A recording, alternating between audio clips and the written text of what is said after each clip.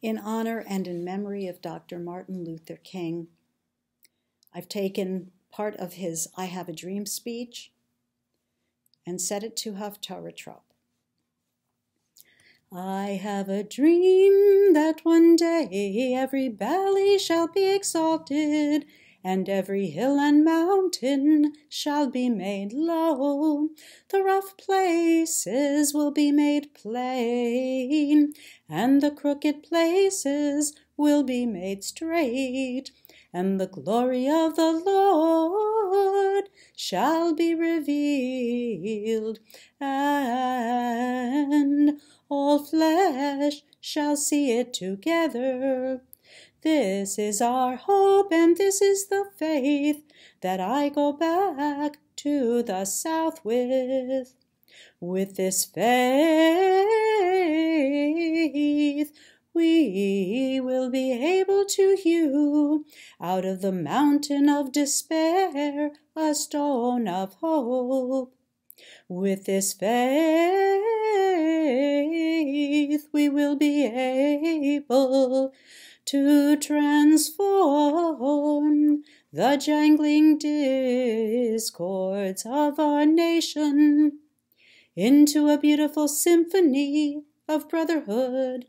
With this faith, we will be able to work together, to pray together, to struggle together, to go to jail together, to stand up for freedom together, knowing that we will be free one day.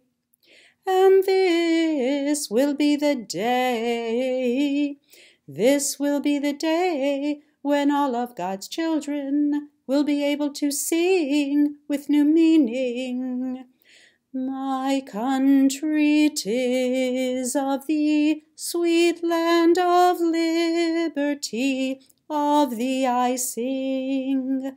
Land where my fathers died, land of the pilgrim's pride, from every mountainside let freedom ring. And if America is to be a great nation, this must become true.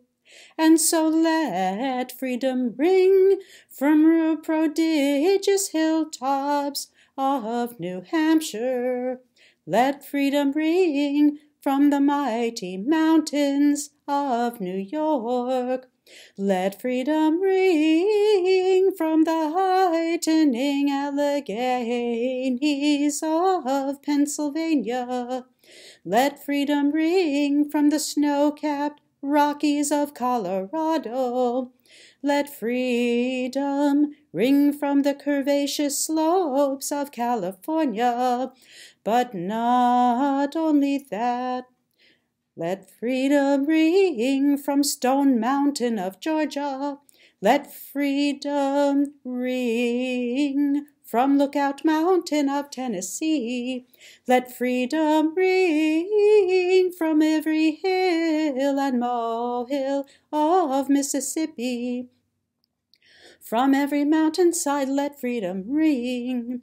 And when this happens, and when we allow freedom to ring, when we let it ring from every village and every hamlet, from every state and every city, we will be able to speed up that day when all of God's children, black men and white men, Jews and Gentiles, Protestants and Catholics, will be able to join hands and sing in the words of the old Negro spiritual, free at last, free at last.